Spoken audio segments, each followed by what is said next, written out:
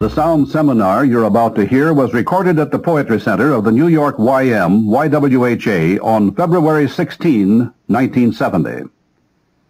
This program presents Noam Chomsky speaking on government in the future. Here is Noam Chomsky. I think it's useful to set up as a framework for discussion four somewhat idealized positions with regard to the role of the state in an advanced industrial society. I want to call these positions first classical liberal, second libertarian socialist, third state socialist, fourth state capitalist, and I want to consider each in turn. Also, I'd like to make clear my own point of view in advance so you can evaluate and judge what I'm saying. I think that the libertarian socialist concepts, and by that I mean a range of thinking that extends from left-wing Marxism through anarchism, I think that these are fundamentally correct and that they are the proper and natural extension of classical liberalism into the era of advanced industrial society. In contrast, it seems to me that the ideology of state socialism, that is what has become of Bolshevism, and of state capitalism, the modern welfare state, these of course are dominant in the industrial countries and the industrial societies, but I believe that they are regressive and highly inadequate social theories, and that a large number of our really fundamental problems stem from a kind of incompatibility and inappropriateness of these social forms to a modern industrial society. Well, then let me consider these 4 points of reference in sequence, beginning with the classical liberal point of view. Classical liberalism asserts as its major idea an opposition to all but the most restricted and minimal forms of state intervention in personal or social life. Well, this conclusion is quite familiar.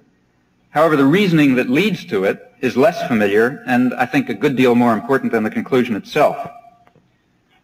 One of the earliest and most brilliant expositions of this position is in Wilhelm von Humboldt's Limits of State Action, which was written in 1792.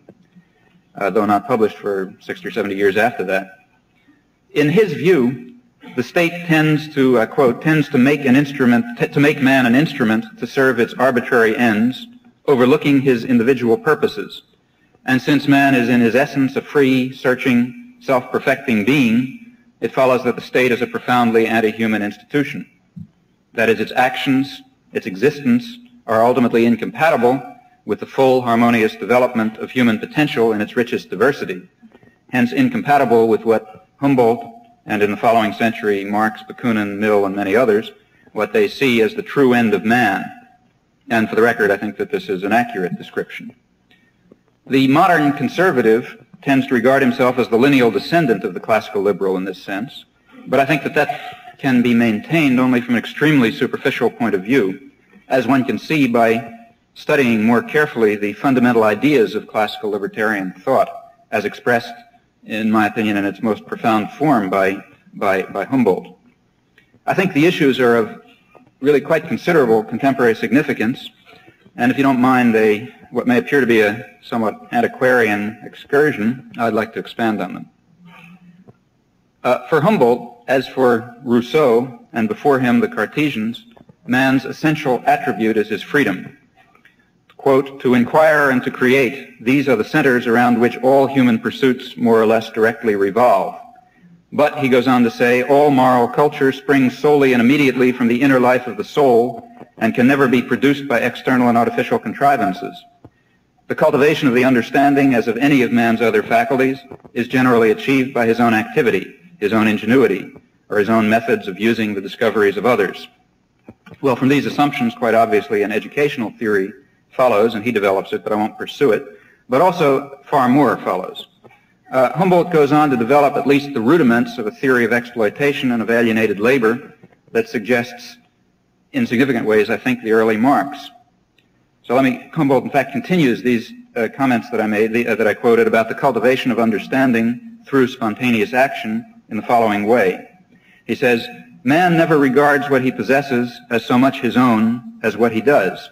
And the laborer who tends a garden is perhaps in a truer sense its owner than the listless voluptuary who enjoys its fruits.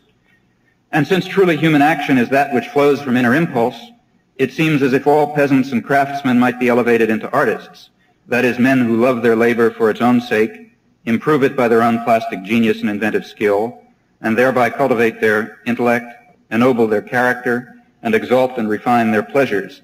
And so humanity would be ennobled by the very things which now, though beautiful in themselves, so often tend to degrade it. Freedom is undoubtedly the indispensable condition without which even the pursuits most congenial to individual human nature can never succeed in producing such salutary influences. Whatever does not spring from a man's free choice, or is only the result of instruction and guidance, does not enter into his very being, but remains alien to his true nature. He does not perform it with truly human energies, but merely with mechanical exactness. And if a man acts in a mechanical way, reacting to external demands or instruction rather than in ways determined by his own interests and energies and power, he says we may admire what he does, but we despise what he is. For Humboldt, then, man is born to inquire and create. And when a man or a child chooses to inquire or create out of his own free choice, then he becomes, in his own terms, an artist rather than a tool of production or a well-trained parrot. This is the essence of his concept of human nature. And I think it's very revealing and interesting to compare it with Marx, with the early Marx manuscripts, in particular his account of, to quote, the alienation of labor when work is external to the worker, not part of his nature, so that he does not fulfill himself in his work, but denies himself and is physically exhausted and mentally debased. This alienated labor that casts some of the workers back into a barbarous kind of work and turns others into machines, thus depriving man of his species character, of free conscious activity and productive life. Recall also Marx's well-known and often quoted reference to a higher form of society in which labor has become not only a means of life but also the highest want in life. And recall also his repeated criticism of the specialized labor which, I quote again, mutilates the worker into a fragment of a human being, degrades him to become a mere appurtenance of the machine, makes his work such a torment that its essential meaning is destroyed, estranges from him the intellectual potentialities of the labor process in very proportion to the extent to which science is incorporated into it as an independent power. Robert Tucker, for one, has rightly emphasized that Marx sees the revolutionary more as a frustrated producer than as a dissatisfied consumer.